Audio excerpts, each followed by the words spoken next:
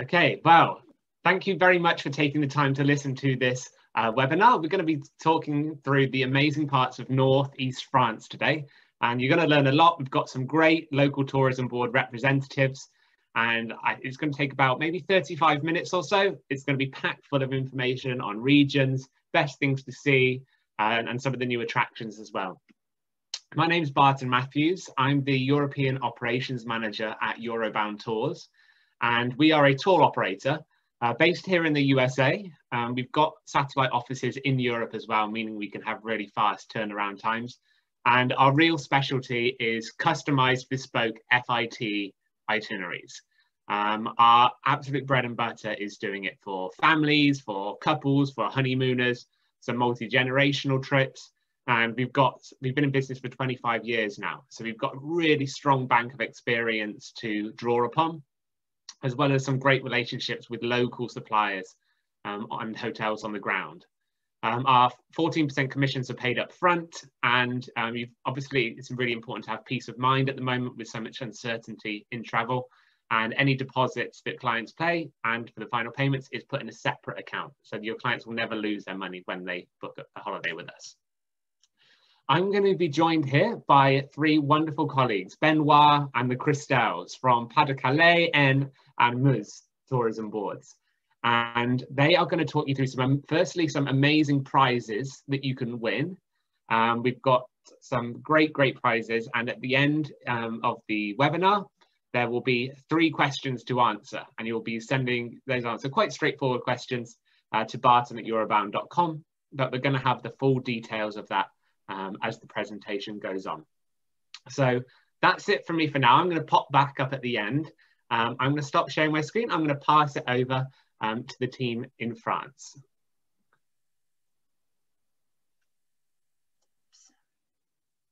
Thank you, Barton. So I'm going to share my screen. Can you see it? It's good. Here we go. So thank you to be here and to listen to our webinar. So as Barton says, you can win our wonderful giveaways.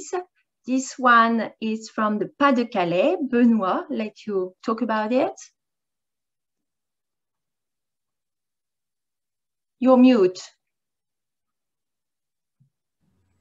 Sorry for that. So this is the Hotel Atlantique. It's located just north of Boulogne, not far from Calais. So it's on the coastline, on the open coast. And all the rooms have a sea view. They have 2 restaurants. It's family run. Actually, the father and the son are the chefs there, and the son's taking over. He's really good at seafood, and it's a lovely place. So you will enjoy a overnight stay there with a sea view. The sun is setting on the sea, and a lovely Michelin-starred dinner for 2, including drinks. So fingers crossed you win it. Mm. The next giveaway is a wonderful time in a champagne cellar, in the Métayer Champagne cellar. You will discover the museum, the cellar, obviously, and the art gallery, and taste free champagnes.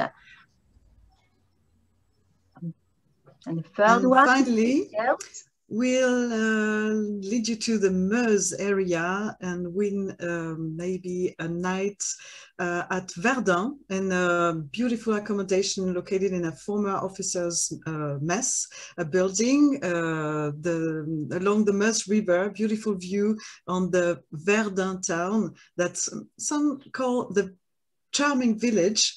And there is also a few kilometers away the Renaissance town of Bar-le-Duc with a guided tour.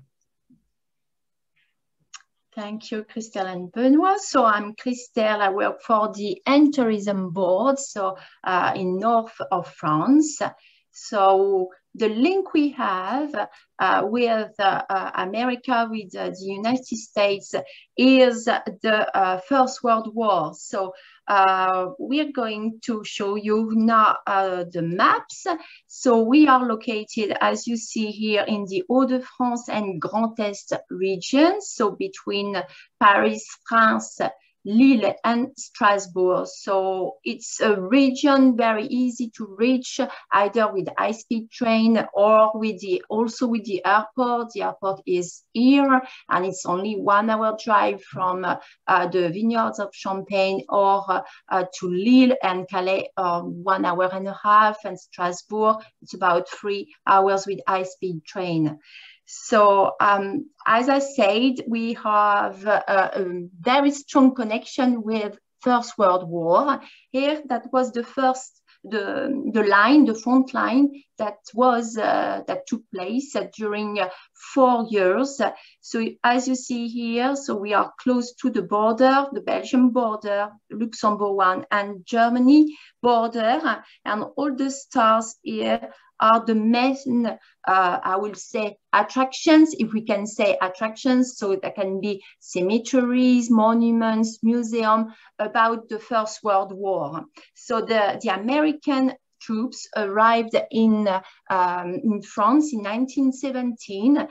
They were split in the French or English troops, and they start really to fight against Germans in 1918. So, and you really helped us, you really saved us, I will say, and pushed the Germans to the borders.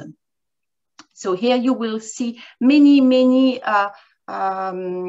must-sees, like, as I say, museums. You can still see disappeared villages with trenches, lots of bullets. So, for example, we can collect still 50 tons of bullets each year, and the soil will be clean after 1 century. So still, you can still see lots of damages and bullets here. So wonderful museum also that tell the story and the history of war. Many undergrounds. The undergrounds were very important for the troops, either for the German troops, the British ones, Canadian, also the French, Americans. It was the place where they could rest and also hide, and for sometimes fight also. As you see here, you have a new, which was a new monument, pretty new, I will say, inaugurated a few years ago, the Ring of Remembrance in Notre-Dame de Lorette. Amazing place where you can see lots of missing people. All the people were killed in action here. So it's a big ring to remember all those people who were killed. Here you have very amazing monuments. This one on the left side is the French and American Friendship Monument. It was created after war, and now inside this monument, you have a wonderful museum from the ABMC, the American Battlefield Monument Commission, about the troops, the involvement of American troops during First World War. Here also, so you will find many cemeteries. The biggest one is in Meuse-Argonne, where you have more than 12,000 war graves. Here you have the Enmarne Cemetery, where the Marines fought during July 1918. So as you see here, it's very strong, very moving places to discover. Here you have the Château de Blérancourt, very, very important for Americans and also for French. This is the story and the history of Anne Morgan, a wealthy American woman who came here in 1917, and she decided to help French population, French people, and she created, for example, hospitals, libraries, schools, and she spent with 300 women 7 years here of her life to save us and to help us to rebuild the country. So here you have the video of the Château de Blérancourt. We won't watch it now, so it takes about 8 minutes. So I suggest you watch it at home. And then if you have any questions, you can ask Barton, obviously, or I, and I will be happy to answer all your questions. So as I told you, Anne Morgan was here to rebuild the country. And obviously, so in the 20s, we started to rebuild the country in the Art Deco style. So you will see many facades in the Art Deco style, as you see here, like in Nancy, Saint-Quentin, Reims also. Other style like this one, more Flemish style in Arras, for example. So now I will let Benoit speak. Hello, so yes, I am Benoit Dieval from the Pas-de-Calais Tourist Board, and as you see on the map just afterwards, the Pas-de-Calais is located really on the top end of France, well, on the northernmost point in France. This is the map, so it's stretching on 120 kilometers on the coastline, and the major town is Arras. You've just seen a picture of this beforehand. And to the right-hand side of this map is Belgium. To the south is the Somme and to the west is the English Channel. And what you can see there at the top is the English coast, actually. It's really close. It just takes 1 hour and a half by boat, and it takes just 50 minutes on a train underneath the channel. And if you take the Eurotunnel, you can take your car on a train, and that would take just 35 minutes to be on the other side. Really convenient. So that is what you can see on the Opal Coast. So it's either cliffs or sand dunes. We have long stretches of beaches. It's really, really good for families and just for taking your time, being on your own.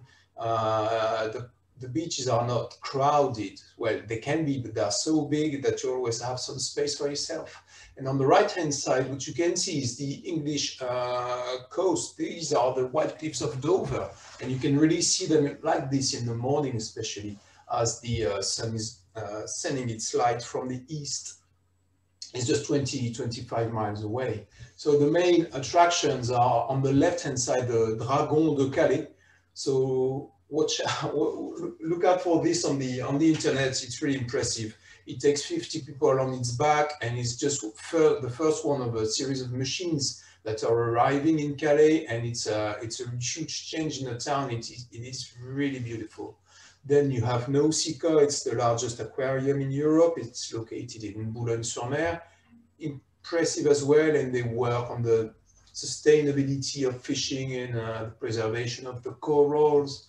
It's a really nice place. And on the right-hand side, this is Le Touquet Paris Plage, where President Macron has a house. It's a really chic seaside resort with loads of restaurants and chic boutiques. Really lovely. We have countryside towns also. It's quite green in Pas-de-Calais, and Montreuil-sur-Mer is one of them. It's a lovely walled, fortified town with cobbled streets and restaurants, and it's great for a day out. It's just a few kilometers away from the coast, actually. And this is Arras. This is the main town in Pas-de-Calais. So the belfry can be visited. Actually, it's possible to arrange for your clients an aperitif on top of the belfry. So up there, you can see the square and the twin square, which is even bigger than this one. And you can treat yourself with a glass of champagne. And underneath the town and underneath the town hall, you can visit the underground galleries that are former chalk quarries dating back from the Middle Ages with loads of history. And this square is pedestrian, and again you have a good selection of cafes and many foodie shops. And what I wanted to present, you can see behind me, I would love to live there, but it's a bit too expensive for myself. This is the Louvre Lens. I guess many people still don't know about it. You've probably heard about the Louvre in Abu Dhabi, and the Louvre Lens will celebrate its 10th anniversary in 2022, and it's really a branch of the Louvre in Paris. Actually, the Louvre wanted to present its collection. You can maybe show a video afterwards. Wanted to present its collection in a chronological order, because in Paris, it's a series of, it's like an encyclopedia. You have a series of specialist rooms and it's huge. And in the Louvre Lens, one of the 3 exhibition rooms is this one, the Gallery of Time.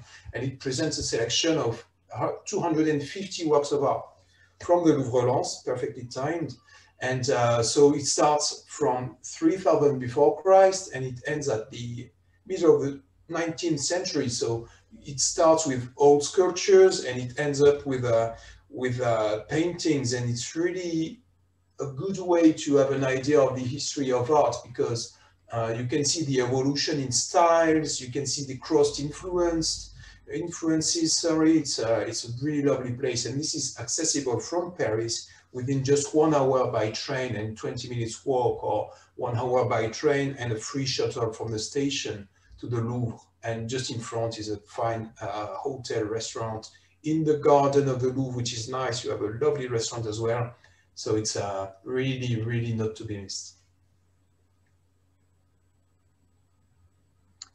And then you are in the end. So it's the southern part, I will say, of our destination. So between Laon and Saint-Quentin, Château-Thierry, and Reims, which is here where you have all the big houses of Champagne, and Paris is only here. You can see it on the map, but it's only 1 hour drive from Château-Thierry, 1.5 from Saint-Quentin, and not far away, as you see here, from Pas de Calais, where Benoit worked and introduced his region. So I will show you this little video of 30 seconds that will give you an idea of what you can visit in the area. So as you see, we have many, many chateaux. So it's a very rich place to stay, to live. It's very green, many chateaux, museum, fortified churches, this wonderful keep. This is unique. For example, the fortified churches in the Thiérache near the Belgian border is unique in France. And of course, we have Champagne. So you can have tasting of Champagne all day long if you want to in our region. And you are in northern France, so that means you have also many cathedrals to visit. For example, in my area, we have more than 4 of them, in the region. As I told you, so we have many monuments. So we are the 4th department, the 4th region in France for historical monuments, with Château, this wonderful city hall in Saint-Quentin, Flemish style, and all around the place you have also Art Deco facades. These picture here on the left side is the Marne Cemetery I talked about, and the chapel. And behind this chapel, you have the wood, Belleau Wood, very important for the Marines in July 1918. And in our cathedral, you can also climb to the top of the tower and have a wonderful view on the landscape, on the countryside. And as I told you, we have the Champagne route. So we produce the Meunier grapes that gives the fruitness of the Champagne, and you will have a very good time, a very funny time, a pleasant time in the Champagne cellars. So here you only have one big house of Champagne, which is Panier, the only one. This is really the only big one. The others are in Épernay and Reims, and here you will find mainly small wine producers. So they will welcome you in their property, show you around the vineyard, so you can organize, for example, a lunch or dinner in the cellars, or even a picnic in the vineyards. You can take a vintage car and drive in the vineyards of Champagne, and of course many tastings of Champagne. and cheese, as you see here, as we have a very famous cheese in France, which is called the Maroilles. Maroilles is very well known by French people, so I will let you try it and test it and say what you think about it. You have here the link of the video of Métayer Cellar, so have a look on it. It takes about 1 minute to watch it. And then the Meuse with Christelle. So welcome here in the Meuse. Here, well, we are at about 1 hour away from Paris by high-speed train between Paris and Strasbourg. And as you can see, our areas are really different from the atmosphere, but what they have all in common is that the hospitality of local people. As Christelle said, you can visit small producers, and you will hear that we have also in this area some good surprises. And it's like this confiture, this caviar de bar. It's a special jam that was created in the 14th century. So history is also in the tradition of this kind of sweets. The heritage of the Renaissance time is pretty important in the Meuse area in Lorraine. And you'll visit here in Bar-le-Duc, this district in the upper town is really great, and there are masterpieces of Ligier Richier, an artist of the 16th century. And well, about that, in this theater, I wanted to show it. Oh, but it's a little, anyway, it's because it was occupied by American troops during World War II, and now it's being renovated, and it's like a jewel, Italian style theater. So now I show you a slide of Verdun. Verdun is the town of the Battle of Verdun during World War I. There are authentic sites of this battle. You really grasp what the people endured, what the soldier endured in this war, what was the Great War when you visit there. Because as Christelle said in the introduction, there are sites where you can understand in museum, for example, the Mémorial de Verdun. You can feel history when you go there and walk on the battlefield. You really feel the imprint of history. Our destinations, they are like books in which the visitors read and feel history.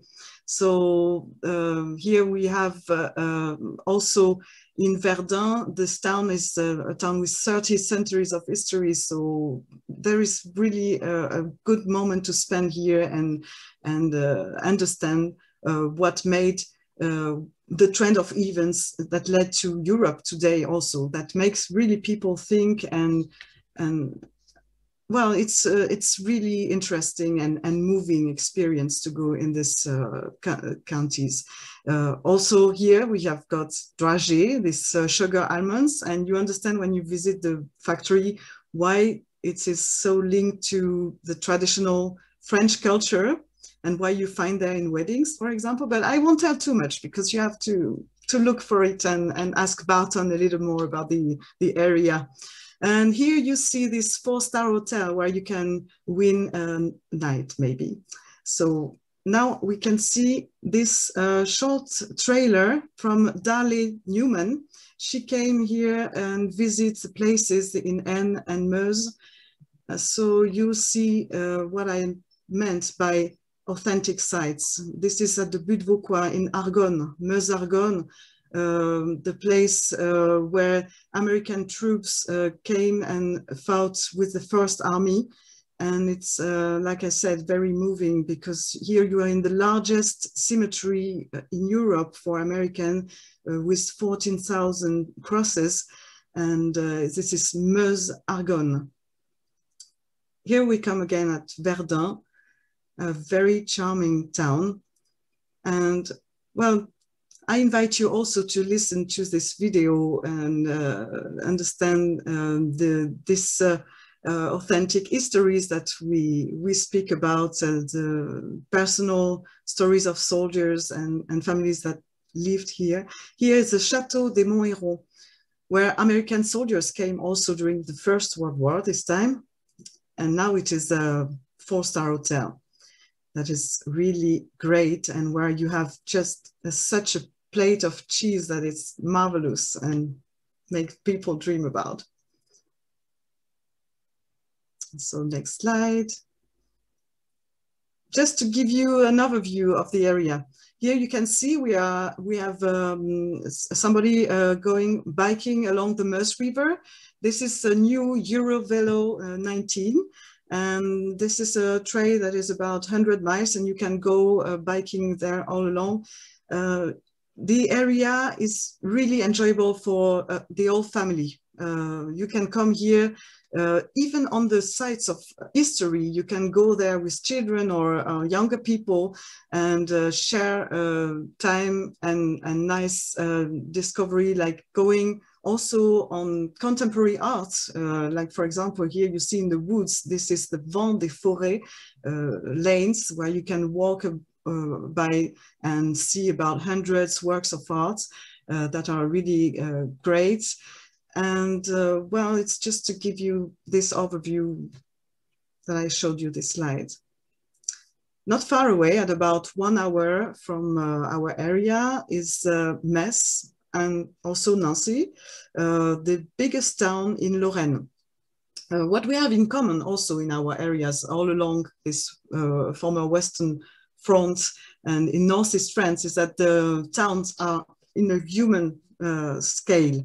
The biggest town is maybe 180,000 inhabitants. It's just good to give you an idea. In my area, the biggest town is counting 18,000 inhabitants. So here in Metz, you've got the Centre Pompidou. It's an extension of the Centre Pompidou Paris. Metz is also well known for the special stone that is a kind of yellow stone that's really beautiful, and the German district that's really majestuous, and also the cathedral with Chagall stained glasses. And Nancy is well known as the town of the birth of Art Nouveau. And you find also there the beautiful Place Stanislas that is inscribed on UNESCO Heritage Sites list. So now we see a few hotels. Benoit. Yes, this is again in Pas-de-Calais. There are many hotels in the region, of course. Again, we are between London, Brussels, and Paris. So even if we have small towns in the region, it's a place really easily accessible from the big towns around. So we have a good offer of good restaurants and hotels. This one is located not far from the Louvre Lens, 30 minutes drive, something like that. And it's a really good place, actually. The chef was born in Lens. He's now in his 60s, and he grew from nothing and did manage to get 2 Michelin stars to this place. And he's a lovely guy. And you can attend cookery classes with him. He does not speak English, but he's there, and one of his sous chefs is speaking English, and it's a really wonderful experience because he talks about cooking, of course, but also he loves the region, and he's unpretentious, even though he is, he's playing with the stars. So that's a really nice place. If you like cats, there are some cats around there in the decorations, but also there are 2 from the house. So lovely rooms, and of course, excellent dining experience. The Château de Beaulieu. Yeah, it's really good. It's a place I like, this one. Then you have the Château de Fer. It's a 5-star hotel close to Reims, the Champagne Cellars, and also 1 hour and 15 minutes drive from the airport, Paris Charles de Gaulle. It is a wonderful Renaissance chateau, as you see here, with about 30 rooms, very French cuisine, gourmet cuisine. It's a very nice place for wedding, for example. You can wander in the old medieval chateau here and have a good time also at the spa. Then I would suggest you to go to this hotel. It's a modern one. has been completely refurbished this year. So in 2020, all the rooms are pretty large and have all the view on the lake of Ailet. And just behind the hotel, you will have a wonderful golf course. So if you want to practice golf, it's a good place to go, and it's near the champagne cellars and also near the battlefields, and especially the American battlefields. Then you have the Château de Courcelles. It's also a place where you can have a cooking lesson if you want to try some foie gras or duck or try to do a champagne sauce. It's a good place to go. It's a Renaissance chateau. I love this place. It's very cozy. All the rooms are very well refurbished, as you can see here, and they have a wonderful French gardens. And then, so I spoke already about this great accommodation there. They are really nice and very different from the atmosphere. You have either the Château des Moirons 4-star hotel with this very good table there, and after the meal, why not going into the park along the Meuse River? It's really pleasant. There are beautiful trees, and there is really a special atmosphere. It's a family-run hotel. And in Verdun, you've got this hotel that was the former officers' building that is completely renovated and very pleasant, also on the border of Meuse. And I wanted to speak also about these projects because they are really interesting. This hotel designed by Philippe Starck that is called Maison Heller, H-E-L-E-R, and it is announced for this year. Well, maybe it's going to be a little late because of the context, but it should be really amazing. It's like this big building that is like remembering like you know, this monolith in 2001, Space Odyssey from Stanley Kubrick. It's like really special, where there will be rooms there, and the restaurant will be on the top in this house that is typical from the German, well, the former German district of Metz.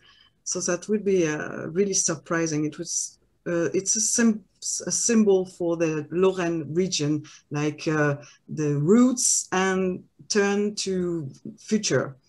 So there are also great places in Nancy, like this hotel that will be 4-star, family-run hotel. And yes, in Metz, there is a Citadel 4-star hotel, just 1 hour away from Verdun battlefield. And it is really pleasant also to drive all along these small routes, and there are not so many cars, and you can park easily, and no problem to visit places because you have no queue. And that's the point when you go in this kind of secret part of France, all along this northeast part of France.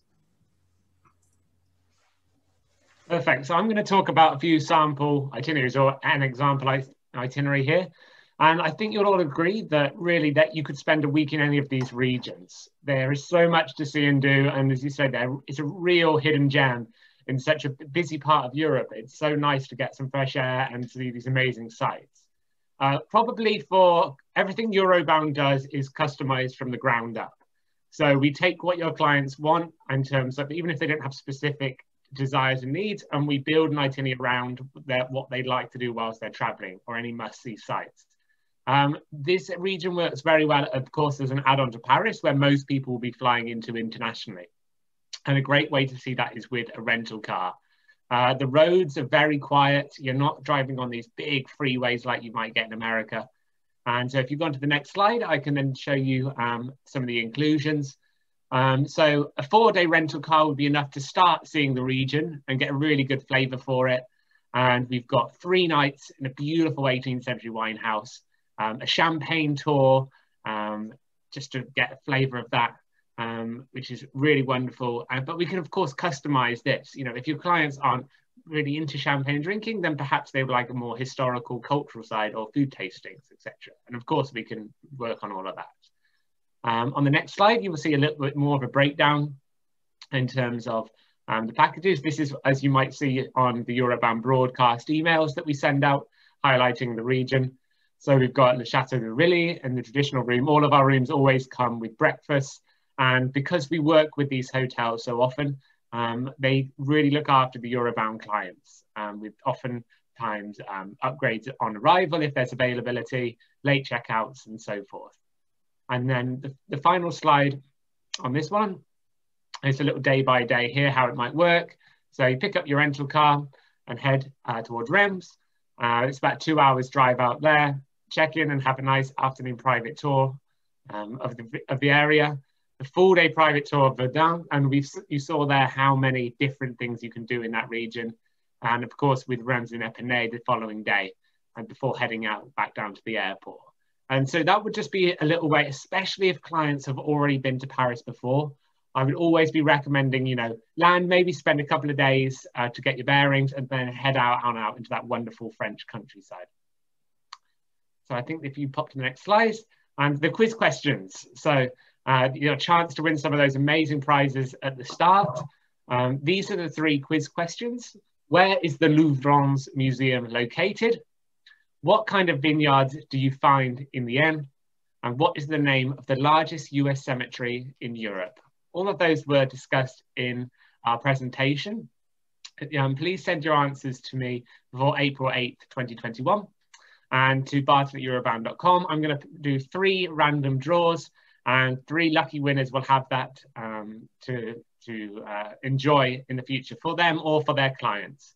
We can obviously work with the local tourist boards to organise that once it is safe to do so and to travel.